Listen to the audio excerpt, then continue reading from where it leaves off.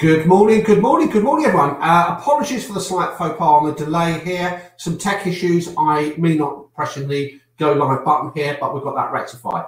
For those of you coming back onto listen on the replay, enjoy it. We're talking about how you navigate those financial choppy waters and how you navigate through those calmer waters as well. And it's all about the cash. Now, in terms of cash, the advice I've always given businesses, whatever shape, form they are, whether you work in the private sector, whether you work in the social enterprise sector, if you get a handle on cash, you know which direction it's going, you've got access to that, you can pretty much survive most things here. In terms of just a bit of housekeeping before we go through what we're going to be talking about today here. So if you guys want to sort of dive in, add some comments, ask questions, fire them in. If we don't actually cover them all during the broadcast itself, I'm certainly going to make sure that I cover them all and address them all when you leave them. Come back, you can listen to this on replay. So those of you coming back in on replay, hope your week's gone well. Hope you enjoy what we're going to be talking about today. I'm going to share with you three main things, three main talking points today. So that's the approach. So how do we actually approach and think about, constructing the cash story for our business? First key thing. Number two, which probably daunts a lot of people, how do I actually physically build that story up here? Now, I'm going to show you a framework. I'm going to share some tips with you. And at the end of the broadcast here, I'm going to talk to you about a couple of freebies here that I'm going to share with you, which takes the heavy lifting out and saves your brain from getting overloaded with calculations. So we've got something here that's going to help you with that heavy lifting and some reading material, nice, wonderful guys that my team have helped me put together that I'm happy to share with you out there. The third dimension, so we've got the approach, we've got the actual building, getting our hands dirty, diving in deep, putting all those numbers together. And then for me, where the real power, where the real energy comes, where the real confidence to navigate your business ship is once you've got your numbers in front of you, it's decision time. And there are lots of decisions that we can look at, options, it gives you power, it gives you confidence, it gives you the energy that you can take and actually navigate your business going forward. We are, as the session goes on, just to illustrate, so you just don't have somebody just talking at you and interacting on the comments, I'm going to share some slides, an overview, some nice visuals. Any creative people out there, forgive me, obviously, if it's not perfect, and also going to show some numbers at the end. So if you like the show, which hopefully you do, I'd love it if you could share it, get that message out there. There'll be lots of people here that I think could really use with the information that we're talking about today. So love it if you could share. And now, let's get on with the show. Now, let me do my technology bit. Share my screen. Bang, that goes in there. And let's crack on.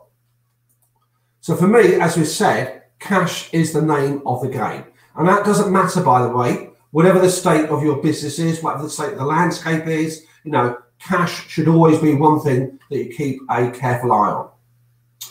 Now, in the beginning, I think the approach to doing this is really going to be quite critical here. Lots of people might quite naturally think, okay, I'm going to be scared by what the numbers are going to tell me. I think things are quite perilous. I'm not quite sure which way my business is going. You might be very optimistic in your business and think this is how I want to drive it. Make sure you've got the right approach. And I would strongly suggest do not draw conclusions about what's going to happen to your business until you've actually put the figures together. You've got the story, you've taken a step back, and then you can actually look at what's going on here.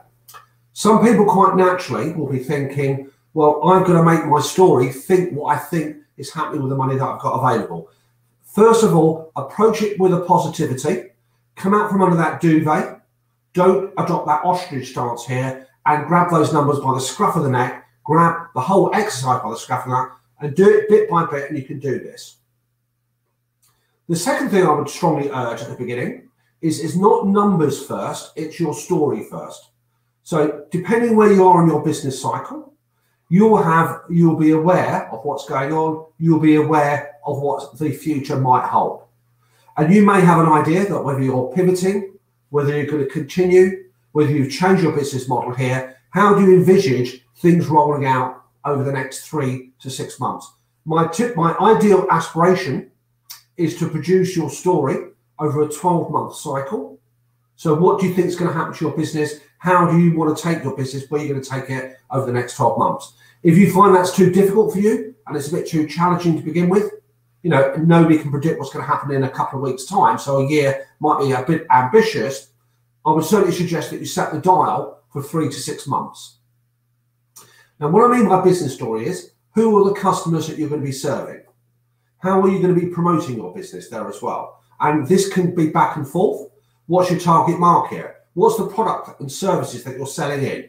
What's the capacity that you've got? Now, if you don't actually know that definitive story, I promise you, everybody, that once you've built your cash story, then you can come back and you can shape and you can refine that story.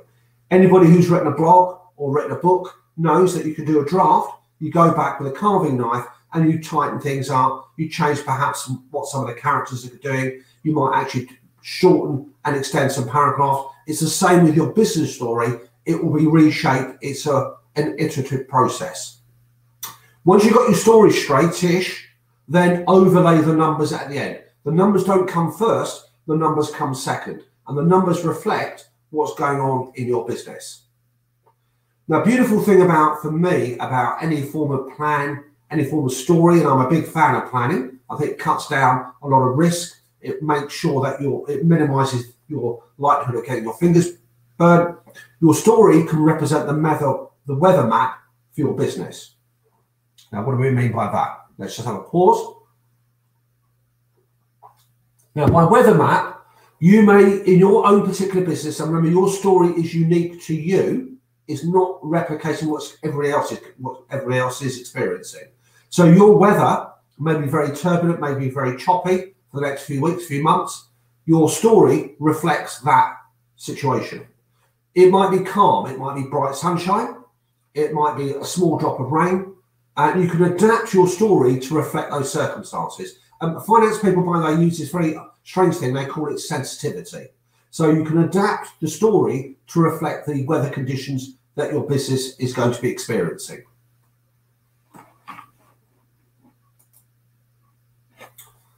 The next thing I would probably then approach is the issues and the numbers. So there are 4 key things that you need to think about. Now, this is even before, by the way, you get stuck in adding up numbers, calculating numbers. And as I said earlier on, there's going to be some resources that we can share that takes that heavy weightlifting out of the game. You need to think about effectively 2 key numbers. Cash coming in, and by cash, I'm referring to the money that hits your bank account. So we're not talking about I sell a product today and the customer pays me in 2 months' time. We're not talking about the time you make the sell. We're talking about when do you get your hands on that cold, hard cash. So think about the cash that comes in to your business. Typically, it will be from what you're selling. Typically, it might be some of your own funds. It may be money that you're borrowing by way of loans. It may be grants. It may be items that you're selling off. You know, a whole combination. Where does that cash actually come from? And at this early stage, I would probably just concentrate on describing the sources of that cash before we even get involved with the actual numbers that are involved. So just write like a shopping list, where's the cash coming from?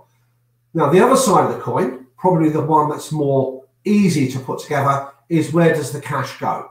Typically, it's things like paying suppliers, buying goods and services, paying for marketing activities, obviously paying yourself. Don't leave yourself out of the equation. You need to receive cash out of the business to support yourself and your family. So think about, where does the cash actually go? And remember, by cash, we're talking about visualize your bank statement, and it's the cash that comes in and out of that device. Timescale.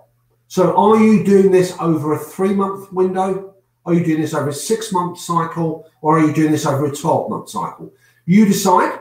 I would certainly suggest, my personal view would be 3 to 6 months is the minimum time period that you're looking at.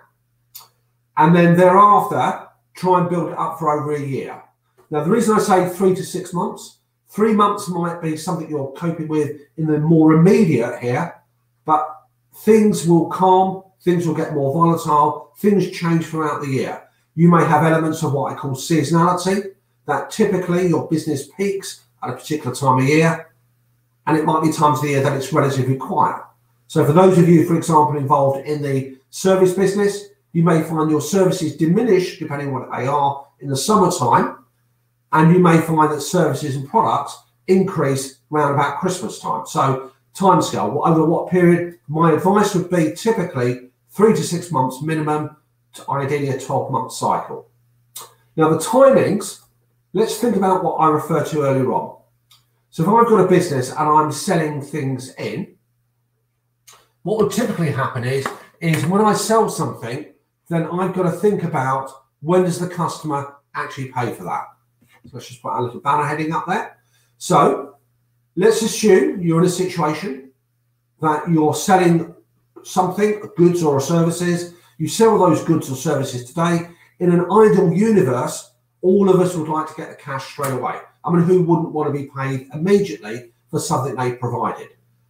If we go shopping in the supermarket's not going to say, come back in 30 days time, 60 days time and pay me. They get the cash up front, which is, a great, wonderful way of doing it. A lot of us though are involved in businesses where, for whatever reason, it's quite normal perhaps, it's quite typical that we sell something and then we give the customer time to pay. So what we need to think about then is ultimately, when do we get that money from that particular customer and when do we actually pay for our supply? So it works two ways, ladies and gentlemen. If I use a freelancer in my business, then they might invoice me today. I might agree with them that I pay their bill at the end of the month or the following month. So think about your customers, think about your suppliers, and critically, think about the gap between when you've got the bill and when that money has to leave your account. And the cash flow is really concerned on timing. It's basically cold hard cash in, cold hard cash going out, and effectively, when does it happen? Let's just grab a sip of water. Let's digest that.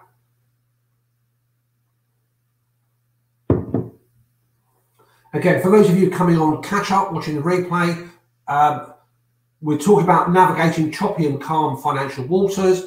For me, the way we do that is to get a handle on the cash that comes in and out of the business. We're talking about the approach to building this story. We're talking about the actual physical construction, the get down and dirty, put those numbers together. And then we're talking about, for me, where the power comes in, is about using what those numbers are telling us. And those numbers, by the way, are going to be your best friend in your business. They won't lie to you, and they'll actually give you the insight and the confidence to actually drive your business forward. Now, by the power of magic, third index comes up. Now, from a finance point of view and a numbers point of view, by the way, I'm not a big fan of boring people with jargon and language. I'm going to choose a couple of terms here. Now, this is in terms of the money, the cash that leaves your business. And I would strongly urge you to think of it in terms of categories. So if you've got a piece of paper or your computer or your iPad or whatever, and you're scribbling down lots of things, get some degree of what I call order and put these things into like the visual buckets as such. So some of your outgoings, some of your cash leaving your business will be what I call fixed. So that means if you've got no customers whatsoever, if the activity on that business is zero, zilch, absolutely nothing at all, there will still be some commitments that you've got to make in your business. So if you've got an office premise, you may find that the landlord will not give you a rent holiday if things are a bit tricky. So you've still got a commitment to pay out rent. You may also have subscriptions that you've got out. You may also have, professional services like ourselves or somebody else here, and you've got a commitment to keep paying those resources. So those costs and commitments that are fixed, make sure you bracket them, make sure you mark them out somewhere, because whatever happens, those costs will still go out. Now, some of those costs that you have, some of those payments going out of your business are fluctuating. So if you have no business going on, those costs will not occur. If you have an activity going on in the business that doesn't occur, these costs will disappear. Let me draw an example for you here, everybody. So if you imagine if you're a car driver, now the activity of your car is the distance that you're traveling, where you're taking that vehicle.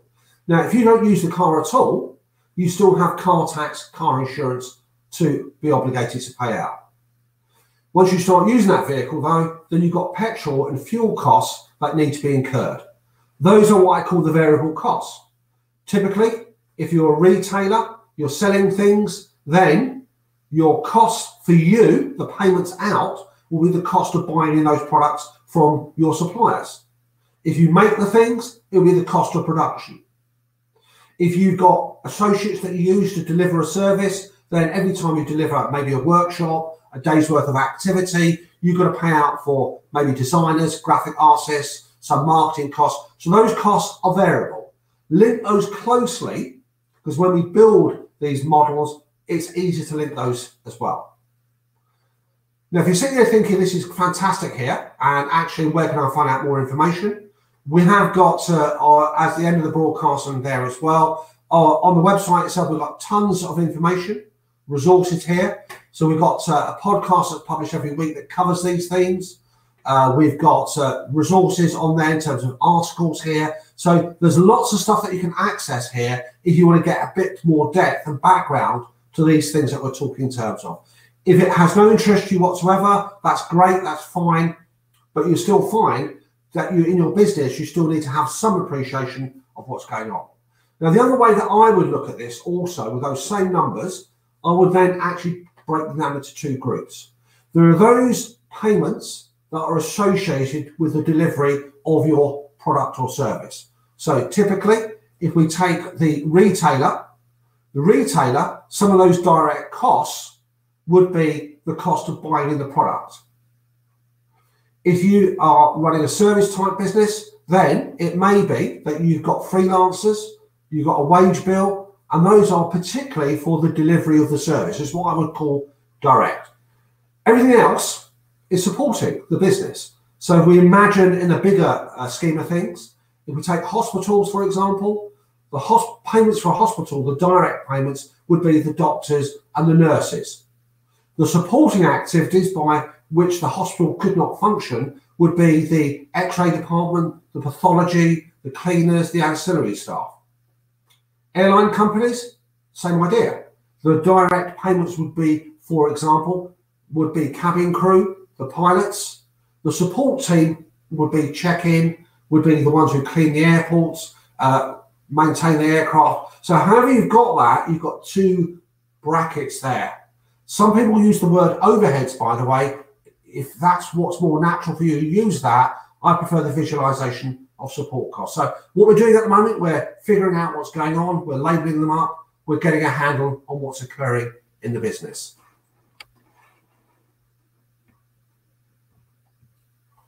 Now let's move into our last couple of bits here.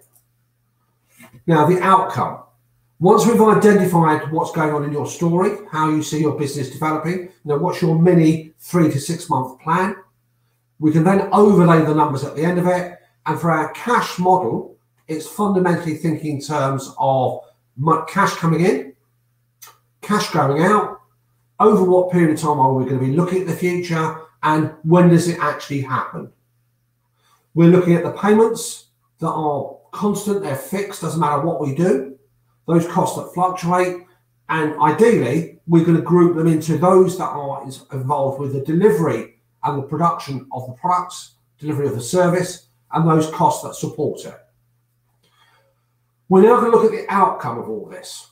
And again, don't over worry everybody about, oh my God, I've got to build this, I'm going to use the word spreadsheets, however you do that, scraps of paper. We're going to give you those tools to do that. You need to focus, it's your business, you need to focus on the process and trying to gather that data. And please, at this stage, do not worry if you're thinking, I've got no idea what those numbers are, no idea what the shape is. Hold your nerve, get to the end of the story, and I'll show you in a few moments about how you're going to use those numbers. And you might shape the story differently. You might go back and decide to change things. You might be more ambitious. You might cut down the ambition. Ultimately, we're going to show the outcome of all that activity. So we're going to show cash in, less cash out.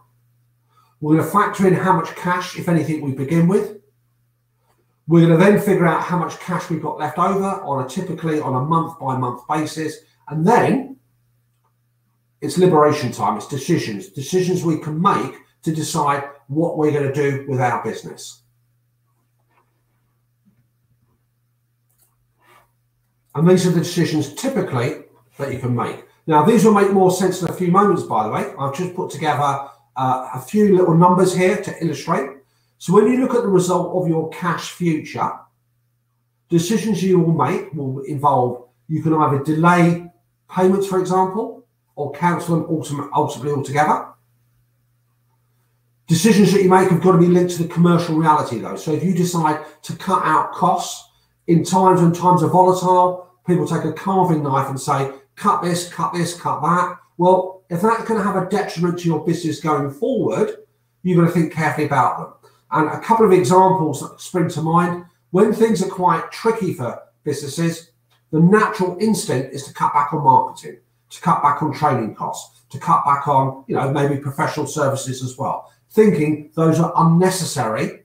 And it's a perfectly natural reaction, but it's not necessarily the most sensible reaction either, because those businesses that continue to market their products and services, those businesses that continue to invest, and those businesses that continue to have the right sort of professional services will be much stronger. And when things become different, you're in a much stronger position to go forward on that as well. You can challenge these things. And remember, the delay or cancellation happens to new services you're delivering as well. Challenge them. For me, when you see numbers, challenge them is not like a boxing match or anything. It's saying, does that commitment, does that cost, does that resource, does that investment, whatever you want to call it, what does it do to my business? Does it enhance it? Does it add value to the customer experience? Does it make my life easier? Now, I wouldn't say lazy by any stretch of the imagination, but I'm a big fan of technology. And sometimes when you look at tasks that you're repeating and you're doing, if you think about how much time it's taking up, you might be thinking, actually, there's a device out there, there's an app out there, there's something I can invest in, which cuts down the amount of time that I'm spending, and it liberates my ability to do something else. So have a think about the impact internally, have a think about the impact externally, but challenge them. If they're unnecessary, don't actually add any value to the business, to your customer experience, then by all means, reduce them. Challenge your assumptions as well. Now, a couple of things to also factor in, your business model. So when we look at the cash that we've got left with our business, that's the thing that's going to determine whether we can survive or not. You might want to look at your business model. So if you're a business that gives credit terms to customers and you say, I will give you 30 days to pay, some customers may not pay within 30 days. Your business model may change and saying, actually, I'll say 50% up front, the rest I'll wait for. Your business model could be, you've got pricing, which I'm going to deal with in a future broadcast, and you might say, actually, my headline price is this. Actually, I'm going to consider perhaps altering the strategy. I might want to cut the price to the customer. What that will mean is I potentially either maintain a sales base or I generate more business, which gives me the opportunity to sell other things in there as well. So you might want to tweak your business model to make sure you've got a good, robust, viable cash story. Now, for me, the last ditch decision is funding. And funding typically means is if you've got a very challenging cash time coming ahead of you, you may decide to actually, let me look at overdraft facilities, perhaps short term. I might look to inject my own funds if I have any. I might look to borrow that. For me, in terms of the funding decision, certainly that's true. Certainly you need to factor it in. Overdrafts, if you've got overdraft facilities, that will get you through a short-term period. Some people I know don't particularly like debt. Some people don't like particularly borrowing money. It's an option, nevertheless, but I would probably look at that as one of the last things to consider. And it might be a blend of all of those things that come into play. Delay, cancel, challenge the cost, change the business model, get some funding. All of those is going to be perhaps a natural outcome of your cash model. Now, just by the power of technology, what I'm going to show you now, ladies and gentlemen, is what the story might look like. Now, this is just a visual, by the way. How you do your own models. So if you've got your own models that you use, plug them in, fantastic. If you haven't got something, I'll share something with you. I'll show you a guide. I'll show you a story about how you put those figures together. For those of you coming in onto replay, we're talking about the cash story, how we construct it. We're talking about the approach. We're talking about the construction, the building of it, and we're talking about the use of it. Now, this is what the outcome of the story will be. So I've summarized into 5 key elements. Number 1, we're talking about the cash that comes into the business.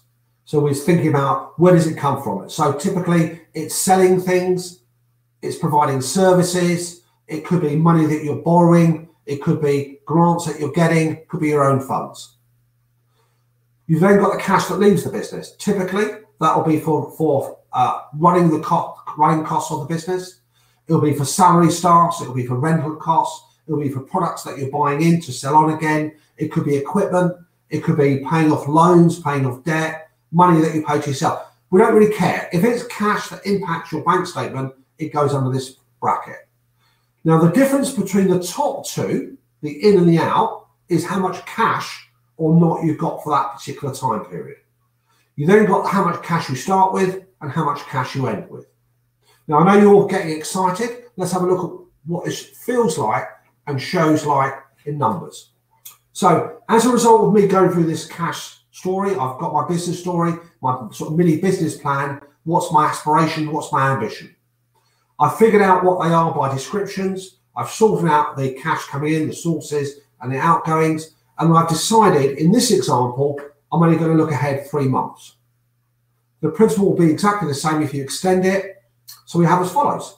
So based on my mental agility, based on what I've figured out, based on what I've surmised, I've calculated that the cash that comes into the business is a total of £4,000. For those of you, again, who may not be UK based, welcome, one and all. This is a story that's applicable to wherever you are in the world. I've worked and been fortunate enough to work internationally, big companies, small companies, micro companies, charities, social enterprise. I've had a very good career here, and the story is exactly the same. There's one truism: wherever you are in the world, you run out of cash, everybody. Show's over, close the lights, on your way out, you will not survive. You can survive if you've got access to cash. You can survive if you've got cash resources. If you don't have that pipeline, it's all over. You can survive without making profits, believe it or not. So many big companies do not make profits in the early stages. Tricky times might be more difficult, but cash is the one thing that will not lie to you.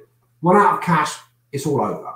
So in this story, the £4,000 could be 4,000, whatever your unit of currency is. It could be dollars. I'm not going to run through all the currencies in the world. You know what they are. The cash leaving the business is 3,600. Notice, by the way, I'll put that in brackets. Finance and numbers people typically put things into brackets if it's bad news. So that's cash in, 4, cash out, 3,600. That means there's a cash flow in that particular month of £400 surplus. Fantastic. At the beginning of April, I had £1,000 already in the account. Again, it doesn't really matter whether it's zero, it's a principal is. So that means at the end of April, I've got a £1,400 cash pile building up. Brilliant. Let's move forward now to see what the month of May presents. Now, as I move into May, that's when the bite starts happening, perhaps, and my cash coming in, and it could be because of the environment I'm working in, it could be, naturally, seasonality. So May may be a time for my business where I don't actually sell a lot anyhow. It could be I'm regrouping, launching a new product, and therefore I expect very low levels of sales. Whatever the reason is, I've come up with a figure of saying £1,200 in the month of May. In that same month, some of the costs have gone down. I've shrunk them to 2,800. Remember what we were saying earlier on. I've taken my carving knife out a little bit. I've challenged some of the costs. Some of the costs are variable. So if I've got less business, some of those costs and cash will come down. A number of reasons why that cash is lower in the month of May. The difference between those two figures here, he says, obviously hoping the numbers work out, is a deficit now of £1,600. So I've spent more cash in that month than I had coming in. Now what that means is I started the month with £1,400 in the cash pile. I now ended up with a £200 deficit of cash, brackets overdrawn at the end of May. Now remember, don't even start panicking and think, oh my God, what am I going to do? get to the end of the story, sit back, and then we can summarize the action points. So don't start editing as you go through. Come up with the first cut, and you may be doing this several times until it works. Now, by the time we get to June, the situation has deteriorated due to a combination of the circumstances you find yourself in, as well as the seasonality, as well as your business story. So the month of June, £1,600 comes in, 2,400 goes out. That's a shortfall of £800. I started the month overdrawn, effectively of £200. So I end up with a cash deficit of £1,000 by the end of June. What do? Well, we take a pause, we take a step back, we go and grab a sandwich, we grab a glass of something. In my case, it's going to be a glass of water. And we look at it and we think to ourselves, so what now? Options come to us. Is it possible that we might want to arrange overdraft facilities? So is our banks cool guys? Will they let us have that overdraft facility? If so, great, that will take us through. If the bank's saying, I'm sorry, but no overdraft facility, or it can't go over, say, £200, then we've got to try and do things in the month of June. So can we revisit those cash payments? Can we do anything to are there expenditures in there that aren't actually critical and necessary? You may be looking to buy equipment. Can you delay the buying of that equipment till later on? Can you challenge some of those costs? And remember, you want a sensible story. So if you cut back on marketing, for example, that's going to have an effect on how much you're going to sell on the top line. But revisit, can you do things about the cash coming in? So you've got a price for your commodity, your product and service. If you play around with it, if you reduce the price, does that mean you can sell more? So those conversations you have with yourself, your business partners, your team, okay, will come around once you've seen what the first cut of numbers are. The conversations that you have with your team and yourself. So if you have marketing people, if you've got HR people, if it's just yourself, obviously a dialogue with yourself is going to be cool, but you need to understand and think, right, I need to revisit the story and see what that's going to look like as a result. So don't bury your head under the sand. Don't go back under that duvet. Get the first cut done, and then you've got a number of options to go through. Now, I want to wrap up here, ladies and gentlemen. I'm just going to sort of introduce a snapshot of one of the freebies I referred to earlier on. So just excuse me for a second. Now, what I've got here in front of you, I don't know if you can see that. There's a model I'm going to share with you, make available. Now, my team have worked tremendously hard on this. They put this together. I've done my bit from a user's point of view, but we've had one of my team, a guy called Ash Raman, who might be on here at the moment, who spent a lot of time and energy and contributed to producing this here. This is the output. This is what it looks like. At the bottom, I'm not going to go through the details on how you construct it. We're going to make this available for Tuesday. We've got a few techie things to do in the background here. So if you're interested in accessing this, by all means, leave your details at the bottom. If you're part of our family already, pardon me, we'll make this available to you anyhow. So if you look at the top, it shows visually what the outcome of this made up here. This is my fictional organisation I've created. And at the bottom, you can clearly see in a visual what the overall result will be over that 12-month period. We can also see what the impact on cash flow is, so we can see the deficits occurring that month. We can see the summary of the dashboard here, and the key thing is this will do the heavy lifting for you. So, ladies and gentlemen, thank you very much for your time today. If you've got any comments, please bang them on there. I'll answer them, if not, well, I'll answer them in due course pretty quickly. If you got some value out of this broadcast, which I hope you have done, I'd love it if you could share it, let other people in on the wonderful news that we're sharing. Good luck with this. I'll give you some more updates later on, and have a beautiful, enjoyable Saturday. So for those of you watching on replay, there's some great content here. Share it away. Thank you very much for lending me your ears, and it's wrap up time. So goodbye. God bless. Let me stop sharing the screen. So you've just got my ugly mug coming back on. That goes there.